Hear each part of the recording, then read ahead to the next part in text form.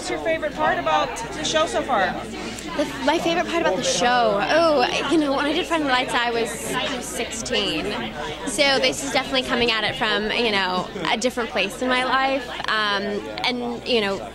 Being the protagonist of the show is just, it's a lot of pressure, but our cast is fantastic. The writers are amazing. The season, from what I'm seeing unfold, is going to be awesome.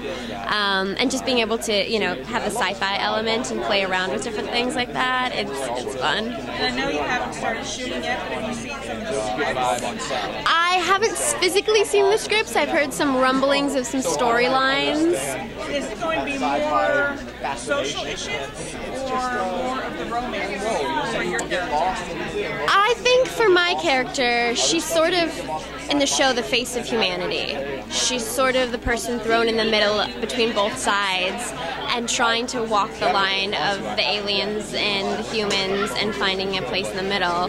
But there's a good bit of romance. There's a little love triangle going on, and then I think we're going to find out more about the Atrians and kind of go deeper into the mythology and, the Atrian language and the ship and all that kind of stuff.